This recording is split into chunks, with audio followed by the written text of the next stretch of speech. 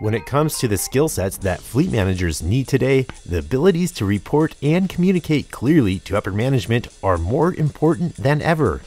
The skill sets that a fleet manager needs today versus yesterday, they are still about the same, but they've just become more intense.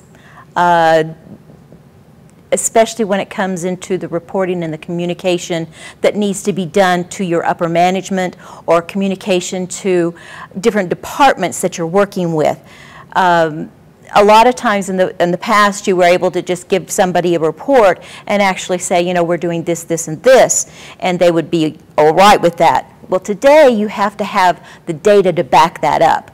So you've got to know analytics, you've got to know, you know, how systems work, and you've got to be able to communicate that to upper management or to whomever needs to know that information. You've got to be a good communicator is the main thing. Use technology and the reports and everything, the metrics and everything to your advantage.